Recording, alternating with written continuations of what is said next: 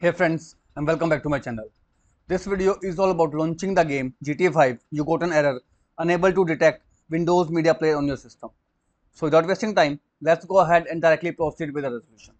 So in order to fix this issue, you need to open up your settings menu and from the left pane, click on the option system.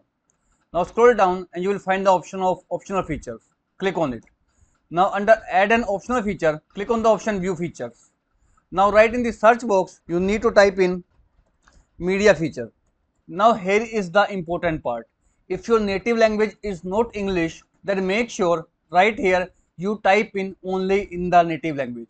You can take help of Google Translator, type in the media feature pack right in the detected language and right over here select your native language, for example Portuguese, and then copy this particular text.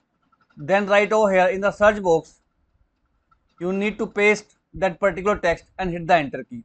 You will find media feature pack right over here. The media feature pack is not available in my system. It is because I have already installed. You can see right in the edit feature, here is the media player. So this particular app will be available right over here, view features right in the search box. Again I am telling you to make sure to search in your legacy language. Now if you have older version of Windows, then right click on start menu, choose the option run, type fwiz.cpl and then hit the enter key. In this left pane, click on the option view Windows features on and off. Then here scroll down and you will find the option of media features. Expand it. Make sure you check mark both the options. After check mark both the options, hit the OK button and this will install the media feature pack. Now if this simple step doesn't help you fix out the issue, you can go ahead and manually download media feature pack. Here is the official website of Microsoft. Click on the option download. Select the second one if you have 64-bit or if you have 32-bit, select the first one. Then click on the option download.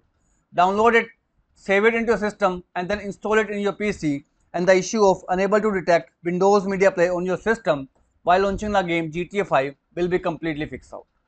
So as of now, this is all about it friends. If this video works out for you, I request you to please click on subscribe button and turn on the bell notification icon to continue receiving updates from my channel. Thank you so much friends. Thank you for watching.